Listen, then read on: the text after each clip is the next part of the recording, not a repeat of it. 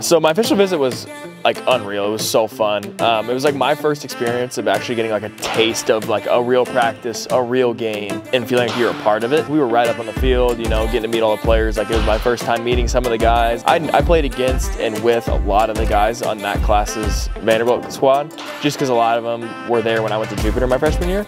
So like I got to rekindle with like a lot of guys, and then obviously I got to meet all the new guys like Jack Bolger and a couple guys that I hadn't met before, and then obviously like linking up with Enrique was cool, and McKenzie's TJ McKenzie, so that was sick.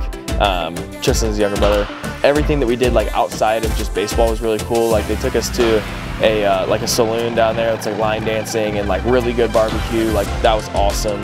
And that was like with all the coaching staff, all the players, all the families. Like that, it was so cool. There was like 120 of us down there. Media day was like so cool. I've never really had like an official media day, so like that was dope. It was really, really fun.